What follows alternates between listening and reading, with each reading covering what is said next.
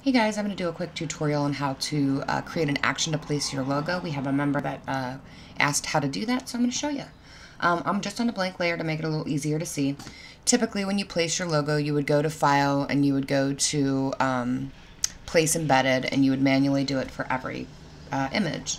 But to make things easier, you can go to Actions, New Action, and it's going to ask you what set you want to put it in. I'm putting it under my copyright one because I already have one, but you can attach it or make it your own. I would rename it Watermark, and then you start recording.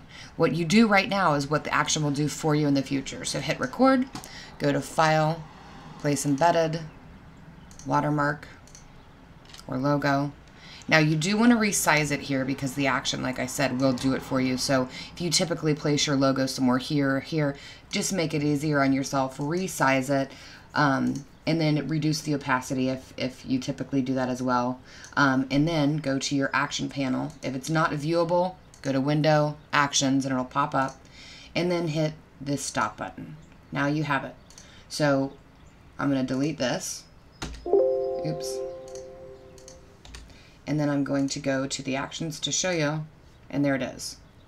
So wherever you store this is really important. If you store it on your external drive that's attached to your computer and you don't have it attached, it won't work. So make sure that you're pulling your logo from somewhere that's always going to be available, because in the background, Photoshop is looking for that. So there it is. Let me know if you have any questions.